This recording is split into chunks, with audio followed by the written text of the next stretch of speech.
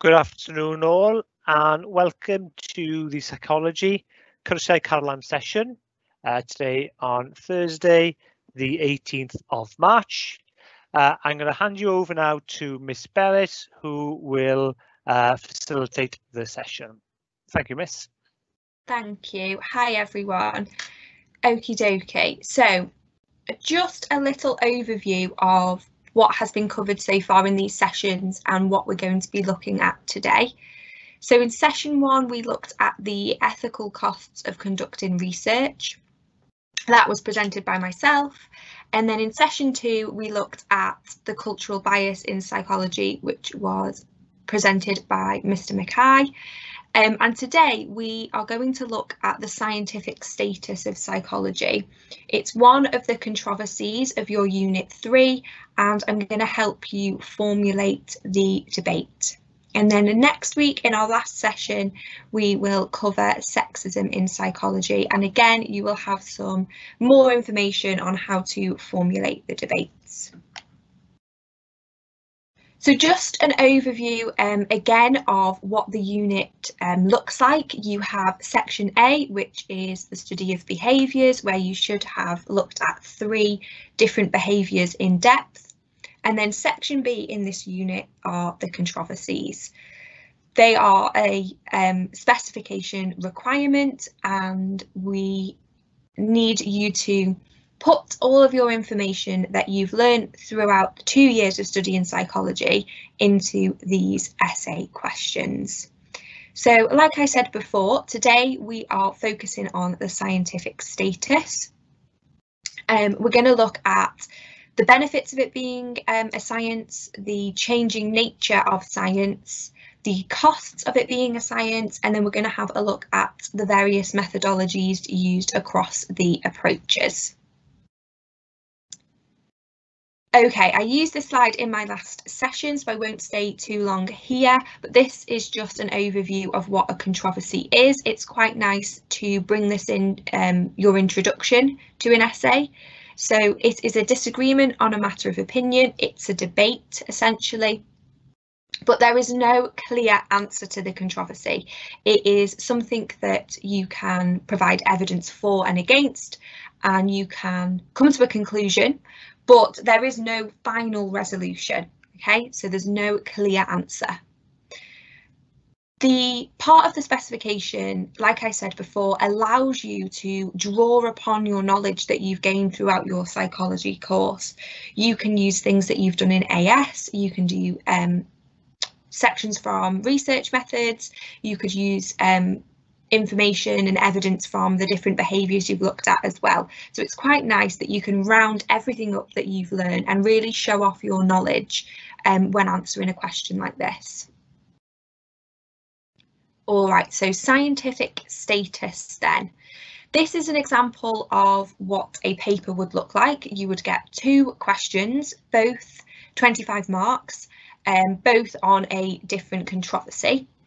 The top question is obviously what we're going to look at today with psychology as a science, and the bottom question is an example of something to look at when we do a sexism. So the question here says, for psychology to have an impact, it is necessary for psychology to be a science. Evaluate the validity of this statement. Now, something myself and Mr. Mackay have both gone through in these sessions is the importance of referring your essay back to that question and constantly making sure that you are referring to the question at multiple points throughout your essay. So this question is not only a little quotation, it's also asking you to evaluate the validity, and that is something that you need to make sure you're referring back to with every point that you make. So, is psychology a science? This is quite a big debate, and I often get into quite a heated debate with the science department in school because we have physicists, biologists and chemists, and they say that they are the 3 sciences and psychology is not a science. But we know from studying psychology closely that there are lots of scientific elements of psychology. There's lots of things that are unscientific as well. And it's a very common argument and a very common debate that people have. So what we need to be able to do is generate some arguments for and some arguments against. All right, so what is science then? It's defined as a system of acquiring knowledge based on observation and experimentation to describe and explain natural phenomena. Now, looking at that statement, we know that in psychology, they use observations and experimentation. You have studied observations and experiments throughout your whole course. It says here, the general scientific approach can be said to have the following features in common. Now, these three key terms are probably terms that you have come across quite a lot in your studies. You've got objectivity, falsifiability, and replicability. So science subjects should be free from personal views and subjective feelings. Now, we know that psychology can often be very subjective, especially within your positive approach, and lots of researchers have included their own personal view. So there's quite an argument between objectivity and psychology. Then you've got falsifiability. So theories should be able to be proved or disproved. And then you've got replicability, so methods that can be replicated by others. So that's bringing in your reliability element when you look at research methods here. Does psychology meet this criteria? That is something that you will have to discuss and bring into your argument here in this essay. Some elements of psychology are clearly scientific. We know about the biological approach, the use of laboratory experiments. However, other aspects are more difficult to describe as scientific. Case studies, studies such as Watson and Rayner's Little Albert study. The psychodynamic approach, Freudian theory. Is it scientific? Does it have a scientific element, or is it all subjective? Now, what I've put on the screen here are some examples of studies and theories that you can bring into this essay. So the studies you've got are from the AS unit. So you've got RAIN with the murderers and their brains. You've got Loftus and Palmer, Milgram, Pavlov, Skinner. And then I've also popped in some of the studies that are also brought into ASD, autism spectrum disorder. Now, if autism is not one of the behaviours that you've learned in school, then that's not a problem. You are, and you will be aware of other behaviours and other studies that you can bring into your answer here. And then in the theories column, again, we've also got some from ASD. So we've got amygdala dysfunction. That's also within your biological section of crime. You've got genetic explanations. I know that there are genetic explanations in every single behaviour, so you can bring that in. And then the dopamine hypothesis, which is obviously used within schizophrenia. So it doesn't really matter what behaviours of the 6 your school has decided to teach you, what 3 of the 6, they can all be used and brought into this study, which is quite nice really, because well, it's one, it's less revision because you've already done it, and 2, you know, and you are familiar with what you can add into it. And then you've got non-scientific studies and theories, and again, you can bring in many different theories and studies here. So I've just put a few examples. Freud's case studies, Kanner's study of 11 autistic children, Bowlby, Kohlberg, Eysenck's personality theory, and Myers and Diner.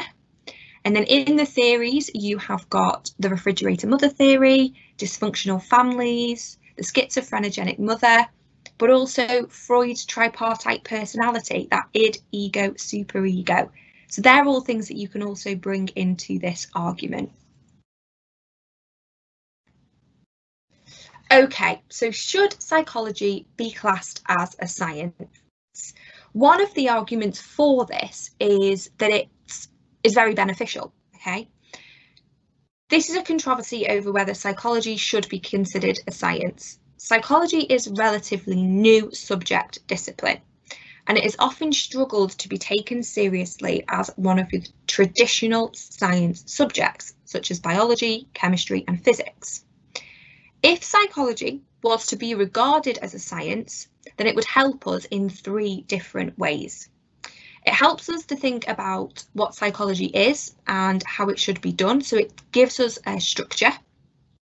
It's likely that the subject could have a greater status and people could favour the outcomes of psychology if it was very scientific, and it would also attract more funding for more research if they know that the research has a scientific basis and provides us with falsifiable evidence. Okay, so a little bit more information here about how psychology benefits society. So the use of the scientific approach in psychology is important because, like I said, it provides evidence. For example, people might claim that men are more aggressive than women, or that a certain drug cures depression, but we would need evidence to support those claims. For this reason, in the 19th century, early psychologists sought to create a science of psychology in order to produce verifiable knowledge. So we wanted questions about human behaviour to have evidence, okay? And I'm sure you've all heard of Wilhelm Wundt, and he developed the first psychology lab.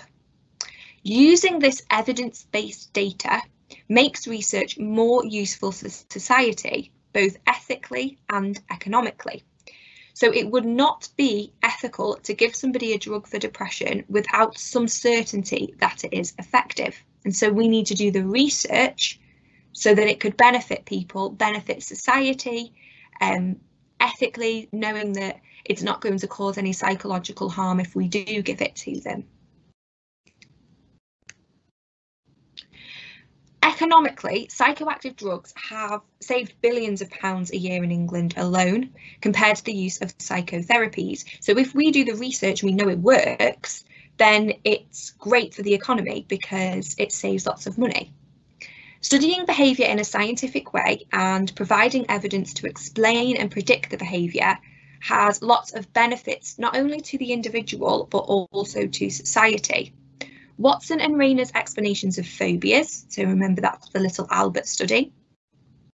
Lofters and Palmer's conclusions regarding eyewitness testimony, and biological theories to explain ASD, schizophrenia, or criminal behaviour. They all help us. They have that positive application, and essentially they give us knowledge to help us deal with the situation, help us deal with that behaviour. But what about the costs then? One of the big things surrounding the cost of psychology is whether it is deterministic or not. And I'm sure that you have heard the term determinism, determinist, deterministic, quite a lot in psychology. It comes up a lot within your studies and when you're evaluating different approaches. The scientific approach is deterministic as its aim is to identify causes of behaviour and demonstrate cause and effect relationships. So if we know the cause of something, we will know how it affects something else, okay? And we can also treat it. That's what determinism means. It means that one thing determines another. So such understandings enable us to control and predict our world, but may also misrepresent it, because the idea of simple determinism may be misleading when studying behaviour. So, for example there, if we know that dysfunction in your prefrontal cortex, the very front of your brain, could lead to aggressive behaviour, that is a cause and effect relationship. However, we know that criminals have the nature aspect and the nurture aspect. So they could have something in their environment or their upbringing that may cause them to do that criminal behaviour. So yes, okay, it allows us to look at cause and effect, but it doesn't look at lots of different factors that interact with each other that cause a certain behaviour. Okay, so it's lacking a holistic view of something. This means that systems don't always obey simple cause and effect principles. Lots of behaviours have lots of different determinants that influence it.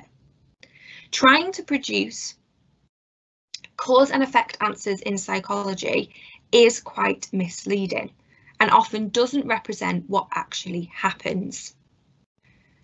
Do we also need to consider free will when we are explaining human behaviour?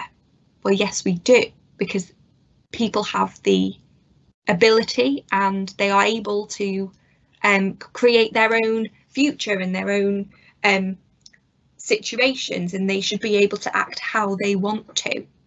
So it's a tricky one, but it's definitely something that's nice to debate within an essay. Something else you can also bring into this is reductionism, reductionist. The scientific approach is also reductionist because it seeks to identify single variables that can be manipulated, which means breaking complex behaviours down into an individual element.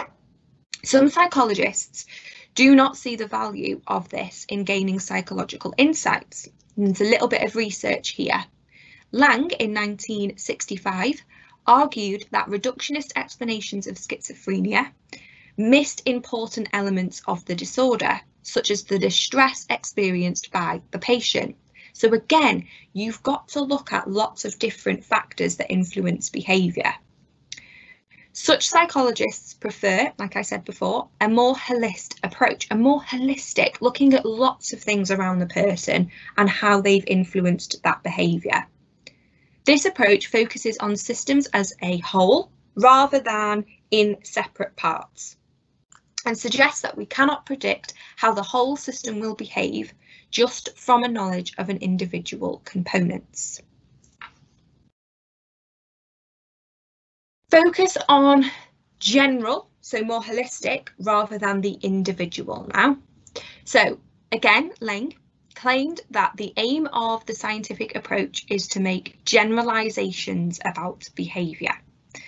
That's the nomothetic approach, whereas he felt that treatment could only succeed if each patient was treated as an individual, so more idiographic, meaning that if somebody has schizophrenia, everybody's form of schizophrenia may be different because of the situation, their environment, the triggers, the structure of their brain.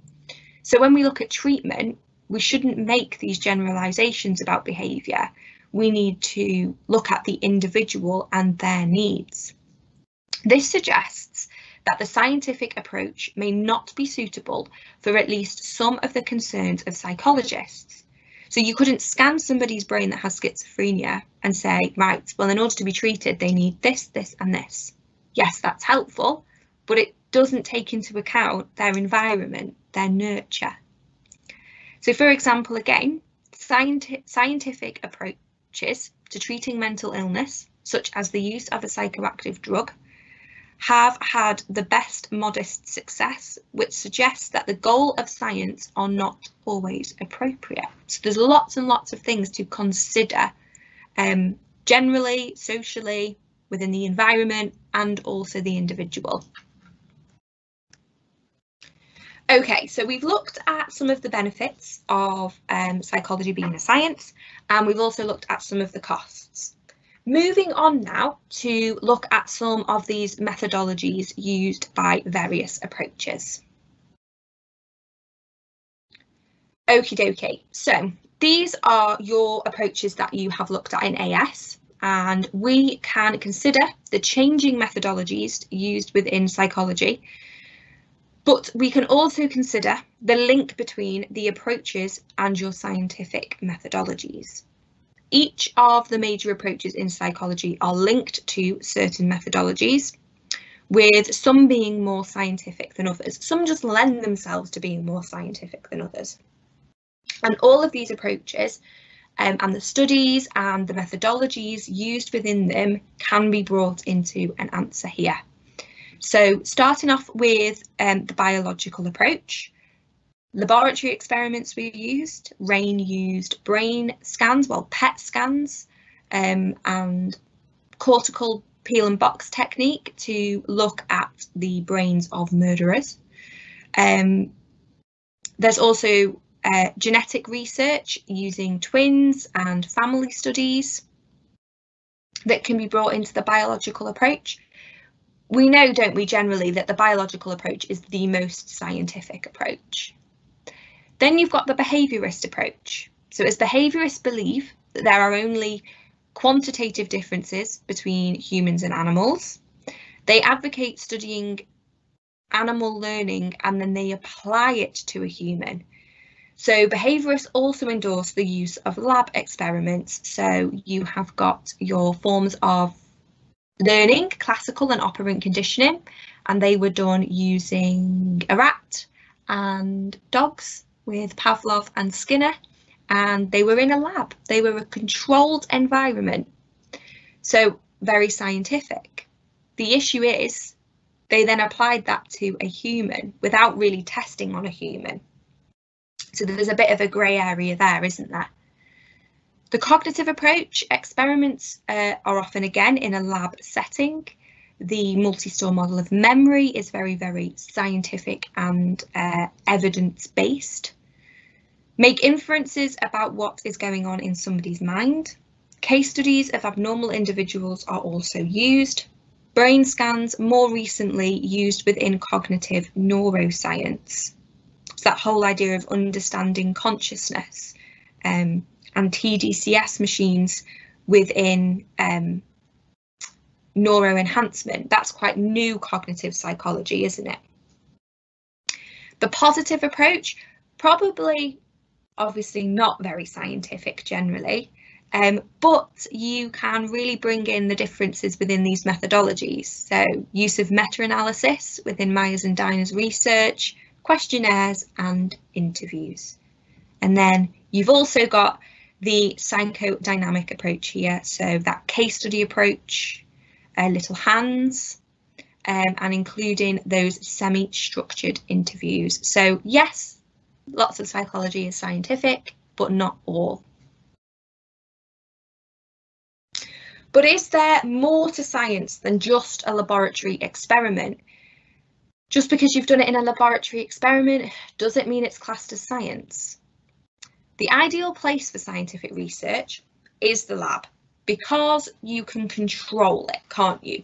You've got those control over the independent, the dependent variable, and control over possible extraneous variables, so other factors that may affect somebody's behaviour.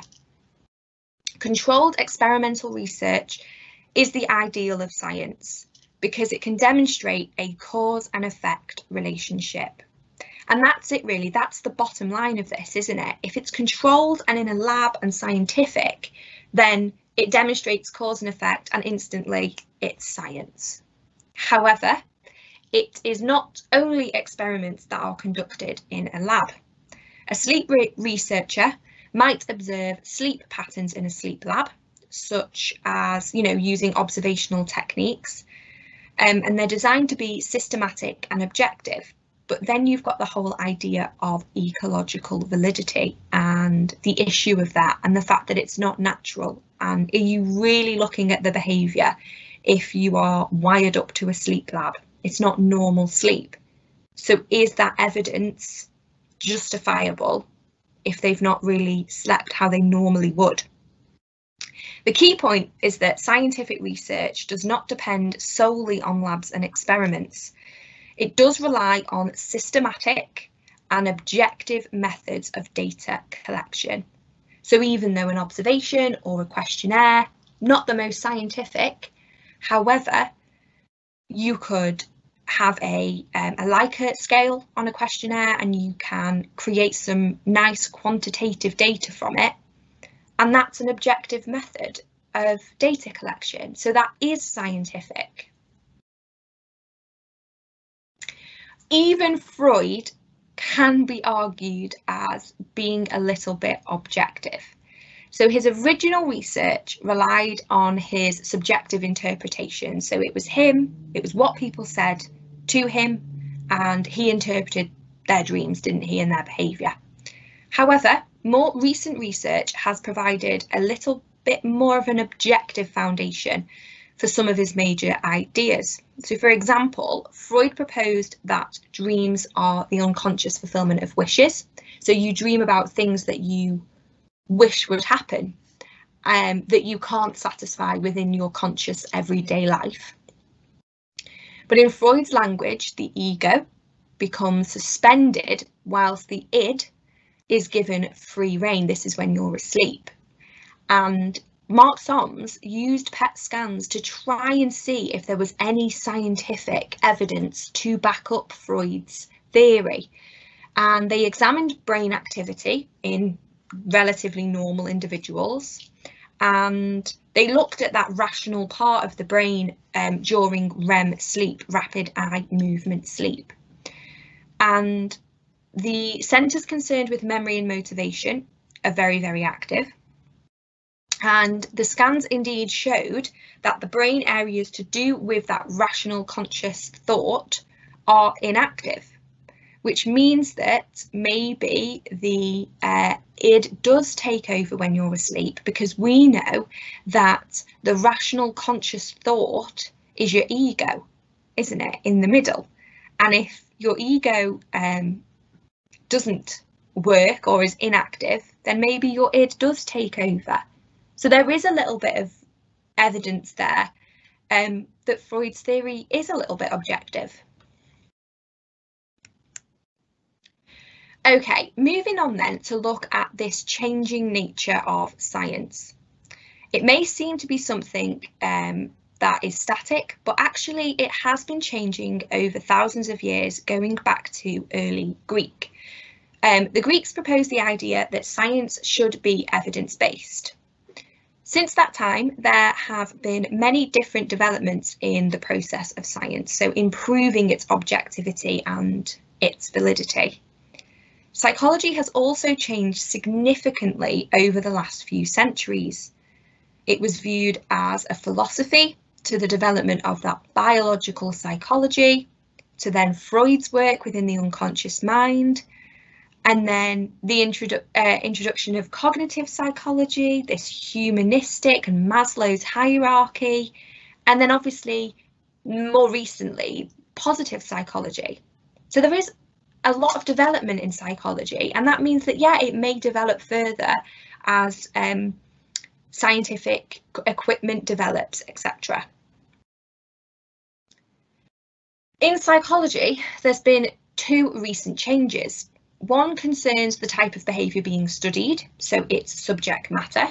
And we know that behaviour, and especially the view of mental illness, has changed massively and been updated a lot with various versions of the DSM. So positive psychology in particular has sought to change the focus of psychological research. The primary focus of this approach is on positive aspects of human nature, the good qualities that people have and how these qualities can be nurtured.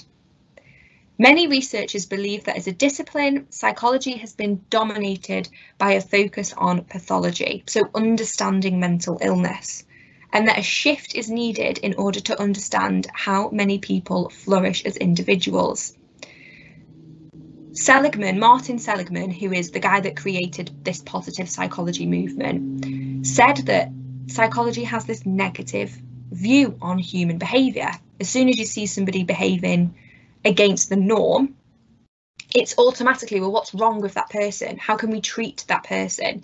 And there's never this positive aspect or this positive outlook on behaviour.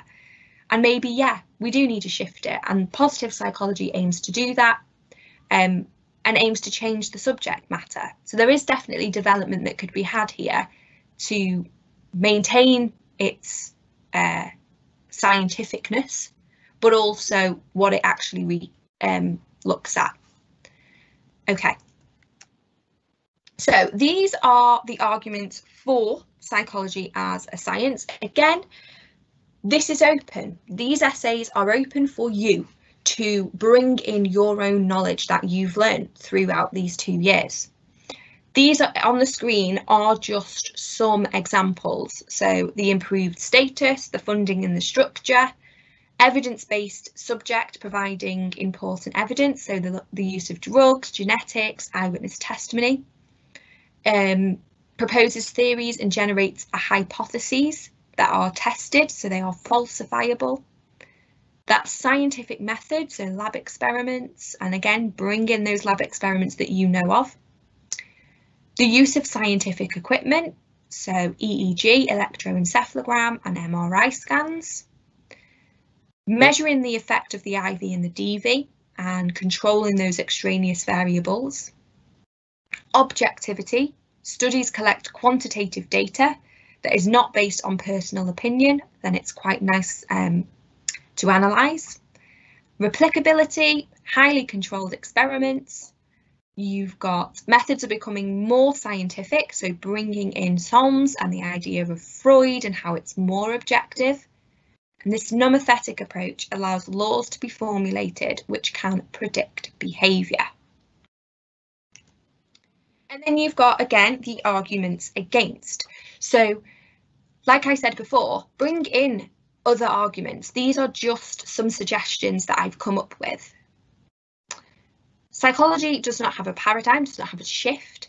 Psychologists study people. They should not be investigated in the same way as atoms or chemicals, as people are all different and unpredictable, and everybody has something different going on, whereas atoms and chemicals relatively stay the same. Subjectivity, behaviour is often measured by people, so it's, it can be interpreted differently, so it's subject to different biases. Difficult to control all extraneous variables, so it means that we have a lack of validity. Observations, field studies, case studies, they lack control and they're quite hard to replicate. Much of what psychologists are interested in is not observable. The mind, motivation and emotions is difficult to actually see because we don't know where the mind is. We can't scan a brain and look at somebody's mind. And then you've got the scientific research is deterministic and reductionist, and then the nomothetic approach at the end. Again, these are just some suggestions. On the screen now, you can see that there are some example exam questions that have come up in past years. So for psychology to have an impact, it is necessary for psychology to be a science, is the quote that you would have to refer to. And then there are different very specific elements of a question. So discuss to the extent in which you agree with the statement above. With reference to the above statement, discuss the costs and the benefits. So that would be your argument for and against. With reference to the above statements, discuss the changing nature of science. So the fact that we have that timeline and it's gone from Freud to cognitive and positive and the whole shift and change. And then with reference to the above statement, discuss the methodologies used in psychology. And that is where you would bring in the evidence I have spoken about with your different studies and theories from both AS and A2 psychology. On the screen now, you have got a possible essay structure. Now, this essay structure would lend itself quite nicely to any of these questions. The important thing again is that you are linking this back to the question, and no matter what your question is of these four, there is space on this essay structure for you to conclude what you're saying, but then link it to the question. So you'd start with an introduction to the controversy, say what it is, say what science is, say the differences. You can also say about what a controversy is. What are the two sides? Why is it controversial? What is the science? Does psychology fit this overall general criteria? And then you've got three different arguments. Argument 1, psychology is a science because it uses scientific methods, lab experiments. Methods are changing to become more scientific. Bring in those studies. Then you've got your counter argument. What about low ecological validity? Is it useful to scientific research if it's not within a natural environment? Not all of the methods are scientific. Do we need to change the subject matter of psychology? Do we need to enhance it? Then little conclusion, and again, linking back to that question all the time, making sure that if it asks about validity in the question, that you link your points to validity. Does it measure what it says it measures? Argument 2, some approaches are more scientific, and again, working through those approaches from year 12. The history of psychology and you know, how far it's come, and again, a conclusion and a link to the question. And then argument 3, benefits of psychology being a science. So making sure that it tells us a lot about human behaviour, it has very positive applications. And a counter argument, the cost of psychology being a science, the fact it's reductionist, it's deterministic, and it's often nomothetic, and bringing in that evidence I've spoken about today. And then again, a conclusion and a link to the question, and then you can, if you want to, have a bit more of an overall conclusion just to tie it all up. But again, like I said, linking to the question is super, super important. Okie dokie. All of the PowerPoints and the essay structure will be available after this session, along with a recording that you can access on the e-sgol Twitter and also on YouTube. So you can rewatch this back to help formulate your controversy on scientific status. That's it from me. If there are any questions, feel free to pop them in the question box, but I will pass you back over to our facilitator.